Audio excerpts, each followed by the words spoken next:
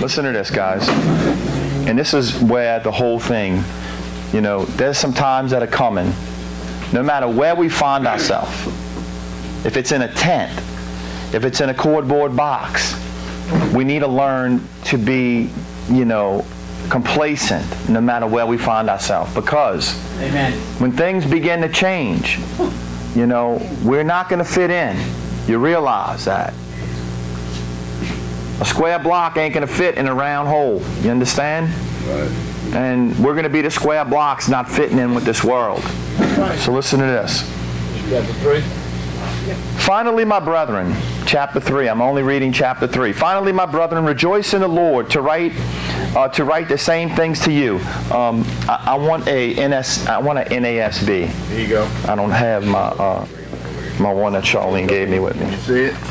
Big letter. Thank you, brother. Appreciate your goodness. Listen to this. Finally, my brethren, rejoice in the Lord.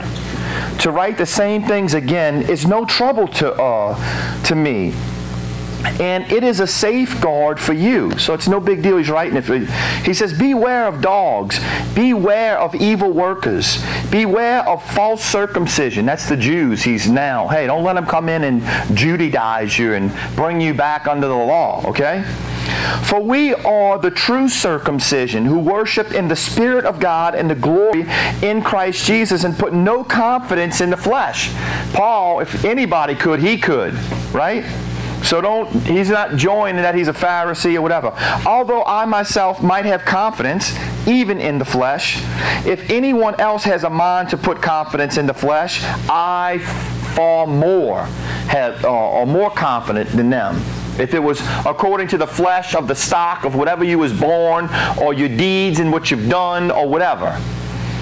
I was circumcised on the 8th day of the nation of Israel, of the tribe of Benjamin. That word tribe is of the stock, right? We know about stock.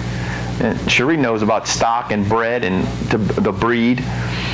A Hebrew of Hebrews to the law, a Pharisee. That says it right there, brother. To be a Pharisee, you quote in the Torah verbatimly by you're 13 years old. You realize that? Amen. As to zeal, a persecutor of the church. As to righteousness which is in the law, I was found blameless. Right? And Paul's saying there is no salvation in the law. But whatever things were gained to me, whatever things were gained, that means where he was. He was in line to be the high priest.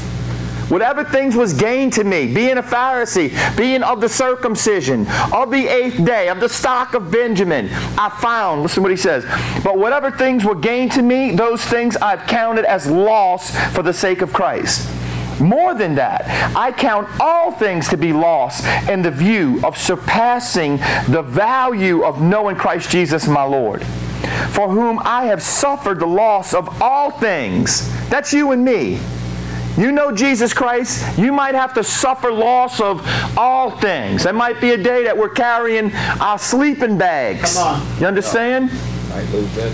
And count them but as rubbish, so that I may gain Christ, and may be found in him, not having a righteousness of my own derived from the law, but that which is through faith in Christ, the righteousness which comes from God on the basis of faith, that I may know him, and the power of his resurrection, and the fellowship in his sufferings, being conformed to his death. That means expect it.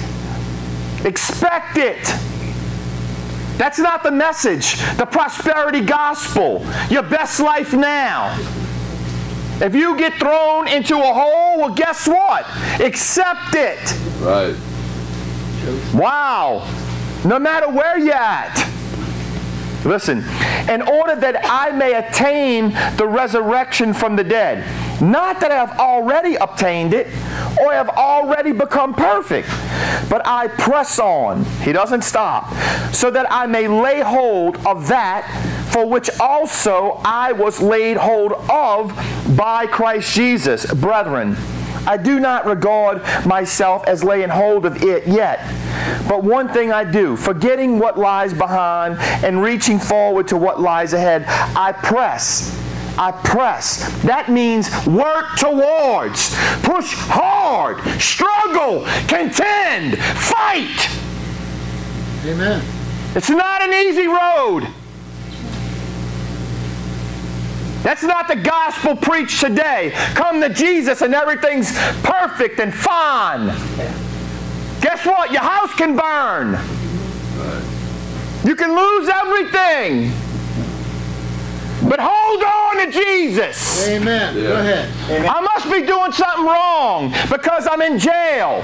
The letter was written from prison. Right. That's right. And in chapter 2 he says, I stand between the twixt. I'm about to be beheaded and be poured out like a drink offering. But I'm not giving up. Amen. You want to know the message today? Don't give up. Amen. That's right. No matter what. Amen. Because you're going to see things you're going to have to walk through and face. Amen. You and me. Is it about me having a bigger house, or people having bigger houses, or bigger planes, or more money? Paul says in Philippians, as in Corinthians, I know what it is. I know what it is to be without. I was flogged 5 times. I took 39 lashes. 3 times I was beat with rods. Once I was stoned. 3 times in the deep, left for dead. Is that the gospel that's being preached today? No. Well, brother, that don't sound like good news to me. Hold on. That's right. Contend. Fight. Ah! I'm not quitting. Amen. Amen. Overcome. That's right.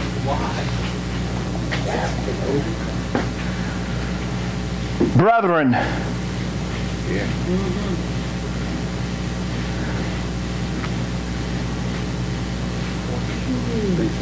I press on toward the goal for the prize of the upward call of God in Christ Jesus. You understand what that means? He is our prize. Amen. What are you pressing for? Are you pressing for a big house? Are you pressing for money? Are you pressing for a good life now? What is the whole reason that you serve him? He's the prize. That's right. I serve him because he gave me a big house. Well, guess what? When your big house is gone, you're going to leave him. That's right. Amen. Sorry, brother. Let us therefore, as many as are perfect. That word perfect there in the Hebrew is the word mature. Nobody's perfect, only Jesus Christ. Amen. Let us therefore, as many as are perfect, having this attitude. And if anything, you have a different attitude, God will reveal that also to you. However, let us keep living by the same standard of which we have attained. Brethren, join in the following, my example, and observe those who walk according to the pattern you have in us. Listen to me. Paul was a Pharisee. He left the temple. He had all the money he needed. He was in line to be the high priest. He had it all. He said, I count it as dung. Dung. Dung. Right. For the sake of Jesus Christ. Hallelujah. Amen. I left the temple. I left the high places. I left the gold and the silver and meat on my plate every day to learn what it is to be now without nothing. Amen. I pressed toward the mark. He had a visitation. He seen Jesus Christ and sold out. That's right. Amen. Are you sold out? Are you fully persuaded, Paul said? Let this mind be in you. Brethren, join in the follow of my example. Observe those who walk according to the pattern you have in us. He's warning them of these false teachers that are coming in and robbing them and taking what they got. Come on, brother. Bringing them under subjection back unto the law. Telling them, it ain't the law that saves you. I don't care what stock or tribe you're from. That's right. For many walk, of whom I've often told you, and now tell you even weeping, They that are enemies of the cross of Christ, that teaches anything other than the cross is salvation. Well, I got to keep Sabbath. I got to wear tassels on my side. I got to wear a big beard. Well, you're adding to it Christ. Well, you know, the cross is it's not finished. It's not enough. I got to wear my tassels. I got to wear the skin, or I got to wear the hat, or I got to do something else in order to be saved. No! You're telling God what he did wasn't enough. For many walk, of whom I've often told you, and now I tell you even weeping, that they are the enemies of the cross of Christ, whose end is destruction, whose God is their appetite. That appetite right there is the desirement of the flesh, what they can get from you. Whose gods are their bellies in the King James Version, it says. Wanting to make merchandise of you. Paul said, I've warned you of these things. Whose glory is their shame, who set their minds on earthly things. Big buildings, big houses, fine cars, and big jets.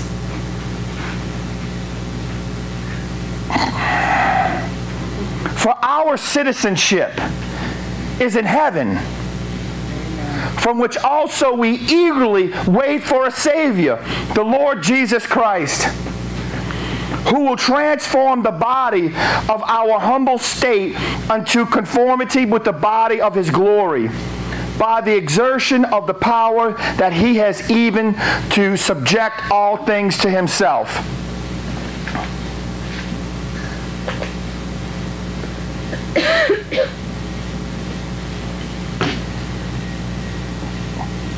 I'm going to show you one more thing. We'll stop. One more. I want to let you know something. Philippians, the connecting scripture to Philippians is Acts 16. Acts 16 is the connecting. The other connector to Philippians chapter 3 is 2 Corinthians chapter 11. Let's have some fun now. Let's see. Let's have some fun. Let's see if this is the gospel that is being preached today. Watch this. You see, you prepared. Watch this. Paul's going to speak as a fool. As a man, he says. Watch what he says. 2 Corinthians chapter 11. I wish that you would bear with me in a little foolishness. Now remember, in the Corinthian church, they're dealing with the same thing. The Judaizers are coming in and drifting them away. And because of their rank and what they are and the money and all of this kind of stuff, you know, oh, we're from Benjamin, oh, we're from Judah, we're from this, we're a Levite. Man, don't listen to none of that stuff. Paul says, now watch. I wish that you would bear with me in a little foolishness, but indeed you are bearing with me. For I am jealous for you with a godly jealousy. I betroth you to one husband, so that Christ I might present you as a pure virgin. He won these guys. These are his converts, right? But I am afraid that as the serpent deceived Eve, back to the garden, by his craftiness your minds will be led astray from the simplicity and the purity of devotion to Christ. So it doesn't come through the law. Watch what he says. For if one comes and preaches another Jesus whom we have not preached, or you receive a different spirit which you have not received, or a different gospel which you have not accepted, you bear this beautifully. You accept it. You accept it. It's being accepted in the churches. Yeah. All over the place. Another gospel. The gospel of good news is, guess what? You have to die in order to obtain. I'm sorry. For I consider myself not in the least inferior to most of these imnitent apostles. He says, but even if I am unskilled in speech, yet I am not so in knowledge.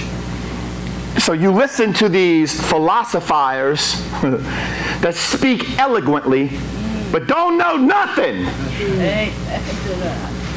Paul knew the word. They don't. Problem today. Amen. Preachers preach the word and don't know it, but got little bitty, nice little tactical, laid out little bitty things that you fall right underneath. 6 ways that you could do this and do that. And don't know the word. Amen. Yep.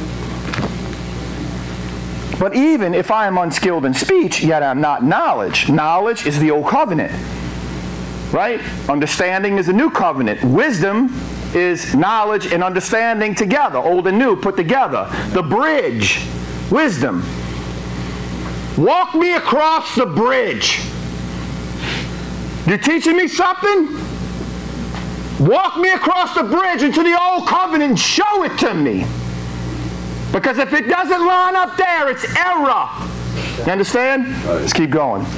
But even if I'm unskilled in speech, yet I am not so in knowledge. In fact, in every way we have made this evident to you in all things. Paul understands. Or did I commit a sin in humbling myself so that you might be exalted? Because I preached the gospel of God to you without charge? Wow. Wow. Paul wasn't taking a tithe. I didn't even charge you for the gospel because it's free. But when these other guys come in, watch what he says. I robbed other churches by taking wages from them to serve you. Watch. And when I was present with you and was in need, I was not a burden to anyone, for when the brethren came to Macedonia, they fully supplied my need. And in everything I kept myself from being a burden to you, and I will continue to do so. That means he's still not taking nothing from them. Okay. Wow. Watch what he says. As the truth of Christ is in me, this boasting of mine will not be stopped in the regions of Achaia. That's Greece. Okay? Why? Because I do not... Why? Question mark. Because I do not love you? God knows I do. But what I am doing, I will continue to do, that I may cut off the opportunity from those who desire an opportunity to be regarded, just as we are in the matter about which they are boasting. Okay? For such men are false apostles, deceitful workers, disguising themselves as apostles of Christ.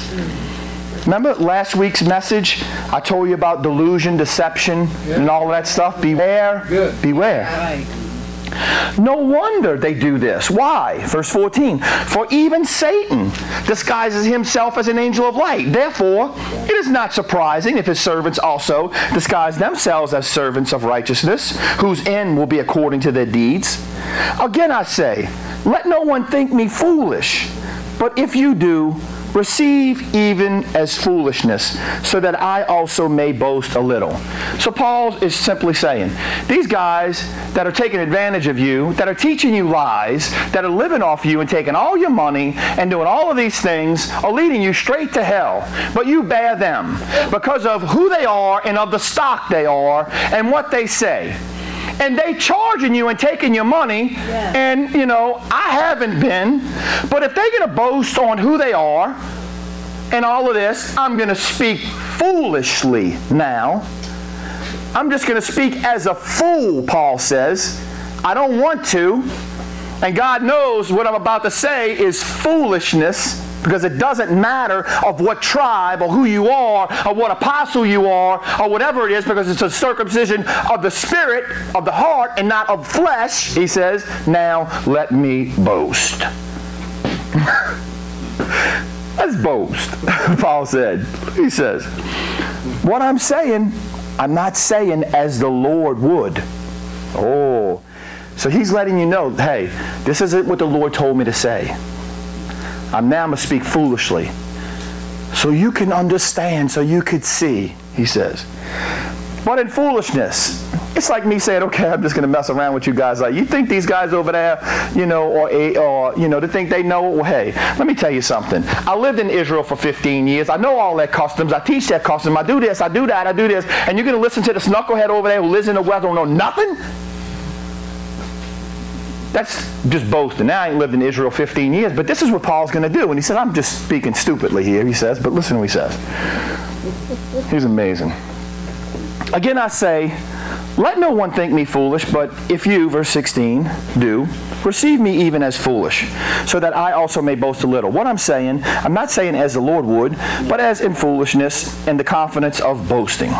Since many boast according to the flesh, I will boast also. Okay? He says, for you, being so wise, tolerate the foolishly gladly.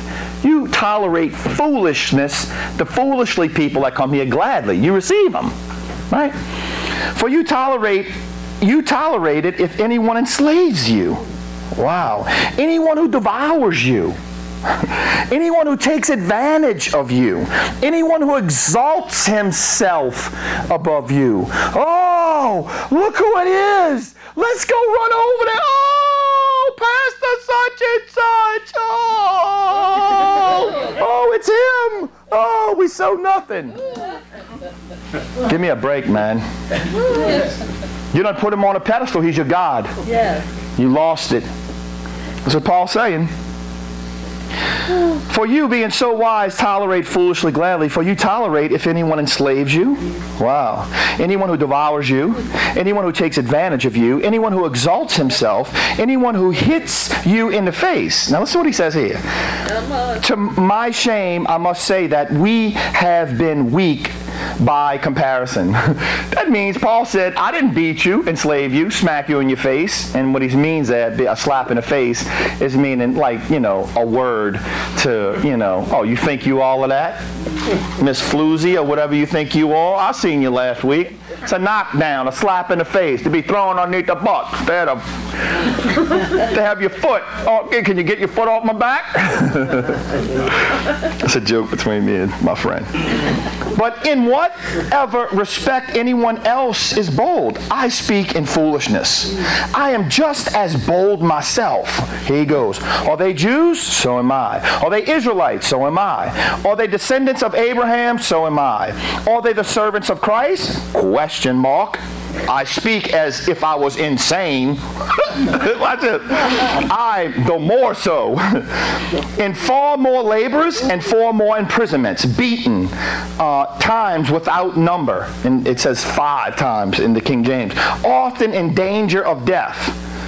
5 times I received from the Jews 39 lashes. 3 times I was beaten with rods. Once I was stoned. 3 times I was shipwrecked day and night, and I've spent in the deep. Now, expect this. If you're going to be a follower of Jesus Christ, well, this might happen to you. Do we have anybody that wants to receive Jesus as their Lord and Savior and come and follow Him? Well, come on up. Look, come to the altar. Lord, we'll lead you into the sinner's prayer. Say this little simple prayer, and everything's going to be all right, and you're going to get you a nice big fat house, and God's going to bless you, and you're going to have everything you need. Look, just come on up here and say this little simple prayer. But know that, and that's, false teaching, but know that when you leave here, hey, you might lose everything. They might come after you. They might imprison you. Well, surely God doesn't want me in prison. Well, surely, this wouldn't be happening to me if I'm a Christian. Well, surely, something is not right here, Read the Bible. It's there. Right. Amen. Right. Be ready to suffer. Be ready to suffer for His sake. That's right. I'm tired of that panty-anty gospel junk. Amen.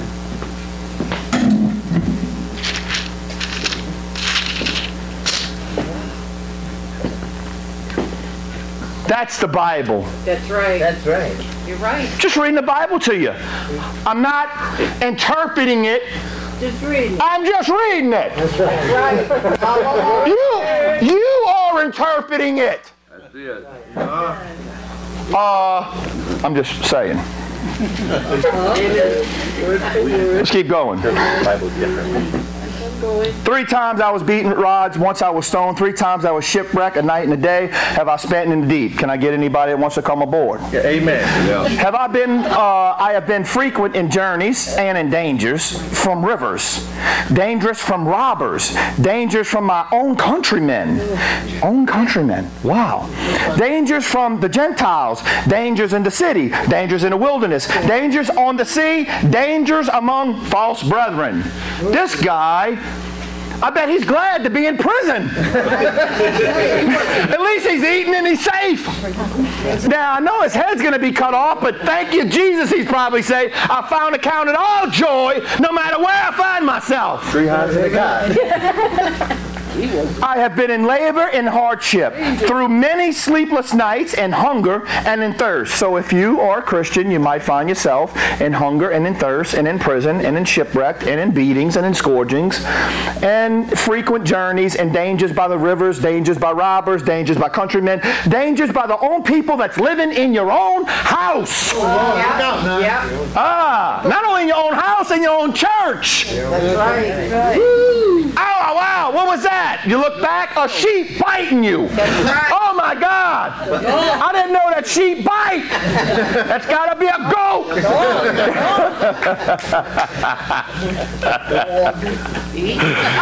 Golly, they got a dentist in here to pull out the teeth? I've been gnawed on. Apart from such, I have been in labor and in hardship, through many sleepless nights, in hunger and in thirst, often without food, in the cold, and exposed. Man, I kind of remember something in Timothy. Timothy, when you come, I'm in prison and I'm about to die. Bring the parchments, but especially my cloak, my clothes. I'm freezing.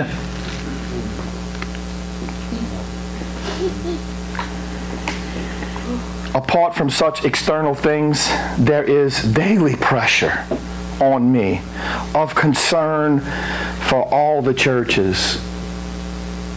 His is hard.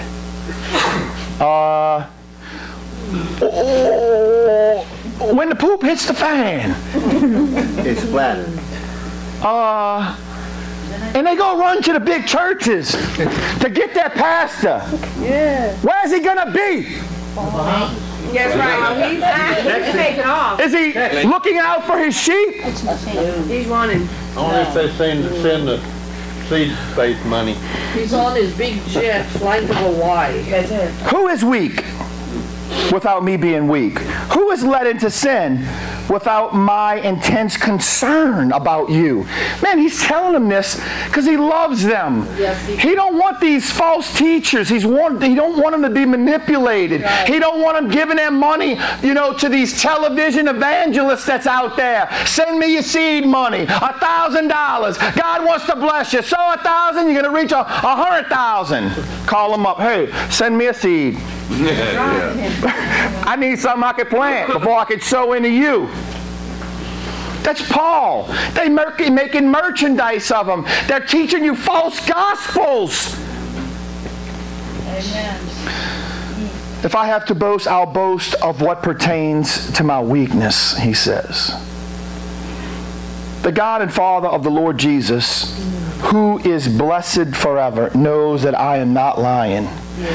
In Damascus, the Enrock under Artus, the king, was guarding the city in Damascus, or Damascenes, in order to seize me. And I was let down in a basket through a window in the wall, and I escaped his hands. Boasting is necessary, though it is not profitable. But I will go on to visions and revelations. He doesn't stop there, brother. He doesn't stop. He says, I know a man in Christ, it's him, who was 14 years ago, this is when he has his encounter with Jesus Christ. Whether I was in the body or out, I don't know. God knows such a man was caught up into the third heaven. This is Paul. And I know how such a man, whether in the body or apart from the body, I do not know, only God knows, was caught up into paradise. And I heard inexpressible words which a man is not permitted to speak. On behalf of such a man, I will boast. Wow. But on my own behalf, I will not boast except in regard to my weakness. For if I do wish to boast, I will not be foolish. For I will be speaking the truth. But I refrain from this, so that no one will credit me with more than he sees in me or hears from me. He doesn't even boast in what he knows, so that people won't consider him more highly than he is. He's just a man. Right. Humbled, abased. Right. Not to be raised up or put on a pedestal. Right? Because of the suppressing greatness of revelations, for this reason, to keep me from being exalted in myself, there was given me a thorn in my flesh, a messenger of Satan, to torment me, to keep me from exalting myself. Concerning this, I implored the Lord 3 times that it might leave me. Now, I'm going to give you a couple of scriptures real quick. Write these down. What that thorn in the flesh could be. Okay? That thorn in the flesh could actually be, I got to give this to you so you won't,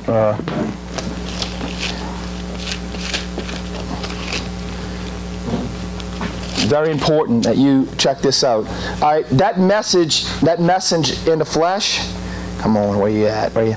All right, here's the 3 scriptures it goes with. This thorn in the flesh could be. You can read Joshua 23 verse 13. Okay, I looked this up. You can read Numbers 33:55, and you can read Ezekiel 28:24. I'm just going to go to Joshua 23:13. Numbers 33:55.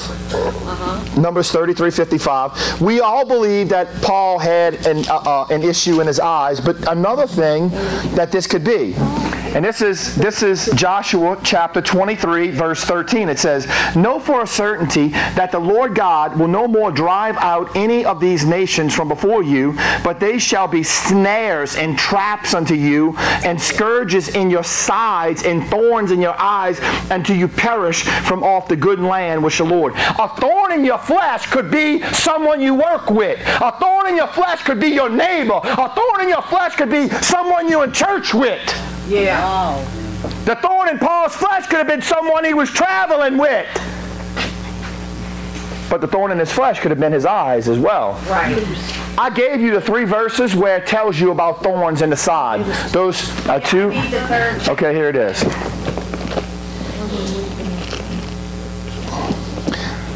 It's Joshua 23:13, Numbers 33 verse 55, and Ezekiel 28 verse 24.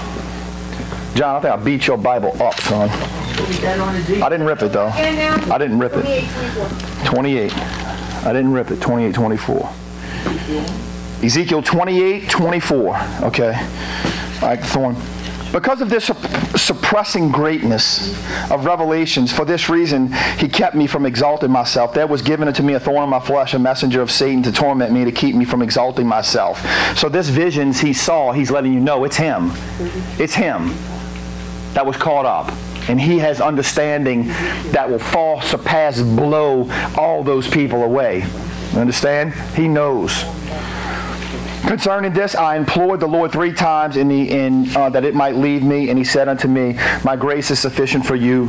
My power is perfected in your weakness. Most gladly, therefore, I will rather boast about my weakness, so that the power of Christ may dwell in me." Understand, when we weak, he's strong, it says. "Therefore, I am well content with weakness, with insults, with distresses." Hold on a second. Now we get into the meat of it. Now, it goes back to me being just in a nice room. Show you my folly. I was in a nice room. Nice beds. A kitchen. A roof over my head. Beautiful room. Oh, but it just wasn't quite pleasing to my flesh because it wasn't big enough. Man, that's my folly. That's flesh. This is my message. You understand? Yeah. Listen to this. He says, both distresses and okay. He says, "Therefore I am well content with weakness, with insults, distresses, with persecutions, with difficulties, for Christ's sake. For when I am weak, then I am strong. I have become foolish. You yourselves compelled me. Actually, I should have been commended by you, for in no respect was I inferior to the most impotent apostles, even though I am a nobody. The signs of a true apostle were performed among you with all perseverance, by signs and wonders and miracles.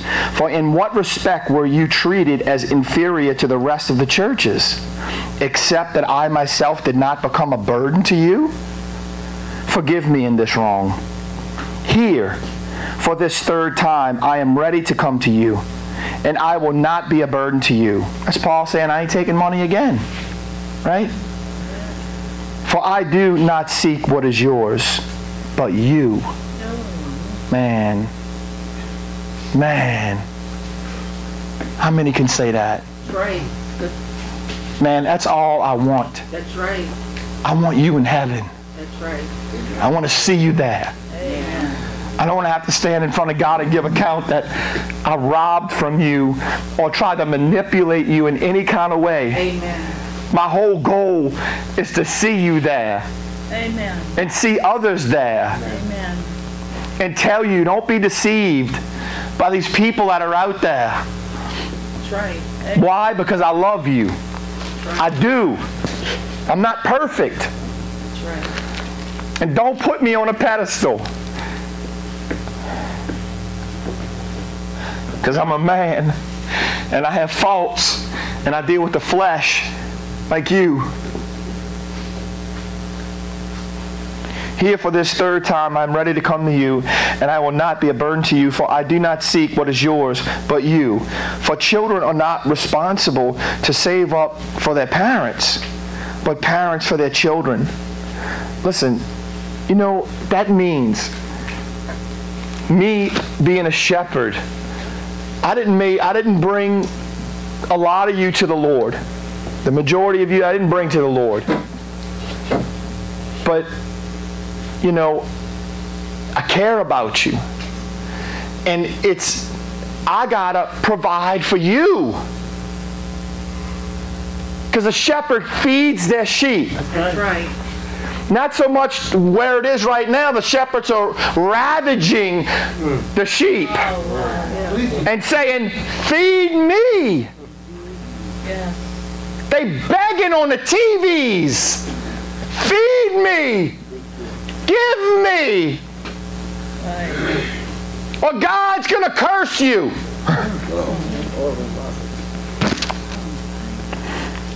I will most gladly spend and be expended for your souls. If I love you more, am I to be loved less? But be that as it may, I did not burden you myself. Nevertheless, crafty fellow that I am, I took you in by deceit. Certainly I have not taken advantage of you through any of those who I've sent to you. I urged Titus to go, and I sent the brother with him. Titus did not take advantage of you, did he? Did we not conduct ourselves in the same spirit and walk in the same steps? It reminds me of, Elisha and his servant. Remember when, what's his name, came to wash in the water 7 times. What was his name? He was the... Naaman? Naaman, right. The leper? Naaman the leper came to be cleansed, and Elisha said, go dip into Jordan 7 times. And he wanted to pay him. He said, no, it's free. Remember? And then after he left, he insisted on giving Elisha. He said, no, it's free. But then after he was gone, the servant of Elisha ran behind him. My master said, give him, 20 shekels of silver. And, oh, sure. And surely he died. Wow. All this time, you have been thinking that we are defending ourselves to you. Actually, it is in the sight of God that we have been speaking in Christ. And all for your upbuilding, beloved. I'm doing this and telling you this so that whatever comes down the pipe, you guys are informed and ready. No matter where we find ourselves, you'll say, okay, if I'm being beaten, is it going to hurt or whatever? Well, that's totally up to Christ. I'm sure. I don't know. But no matter where you find yourself, okay, Lord, this is where you have me. Not, oh, well, surely God doesn't have me here. I need to go get this mark, or I got to do this so I can go get me some food. Because he definitely, is God going to feed his children? Or, what are we? What's happening here? What kind of God is that? Well, a God that you don't understand. A God that you don't understand. A God that you haven't spent time with. A God that you haven't read his word. Right. For I am afraid that perhaps when I've come, I may find you to be not what I wish, and may be found by you to be not what I wish. That perhaps there will be strife, jealousy, anger, tempers, disputes, slanders, gossip, arrogance, and disturbances in the church. I am afraid that when I come again, my God will humiliate me before you, and I may mourn over many of those who have sinned in the past and not repented of the impurity, the immorality, and the sensuality which they have practiced. Well, I want to tell you, and I'm going to stop right there. I think you guys got the message a long time ago. But I wanted to tell you something. What I want to tell them, Lord? Lord, what did I want to tell them? That was it. Lord. Where the Lord put you. Golly, it left me that quick. God's good, man. He is. God is amazing. And you know what? In all of this, I'm telling you, springtime's coming. You know. You said this. I'm quoting you. Bloom where you're planted. That's right. Bloom where God has planted you. That's right. That's right. Yes. God's been having me work on this word testimony. The word testimony means do it again, God. That's right. That's what testimony means. And I'm prophesying to you that you're going to come back with a new testimony. Come on. Richer stuff. I'm ready. That do it again, God, always is a planting where the Spirit repeats and does again those who hear the testimony. Everything today has been a testimony. That's right. And it is repeating even in us as hearers. Do it again, God, in us. That's right. Things you know, we can say, He did it here, He's doing it to us, and we pass it on. But you know, do it again, God. My whole thing is that you guys are not deceived. Father, in Jesus' name, we thank you. And Father, your word is good. Lord, I'm not bashing any of your ministers or anything like that, your true ministers, Father, but just warning the sheep, Father, that are here of the false teachers, Father, the ones, the dogs that you told us to warn us about. When will these things be? First thing you said is, don't be deceived. So, Father, we thank you for your word. We thank you, Father, that the springtime is upon us. And Lord, that new growth is coming, Father, that you're going to begin to sow into people's lives again, and life is coming forth. And we thank you for it. In Jesus' name, amen. Amen and amen.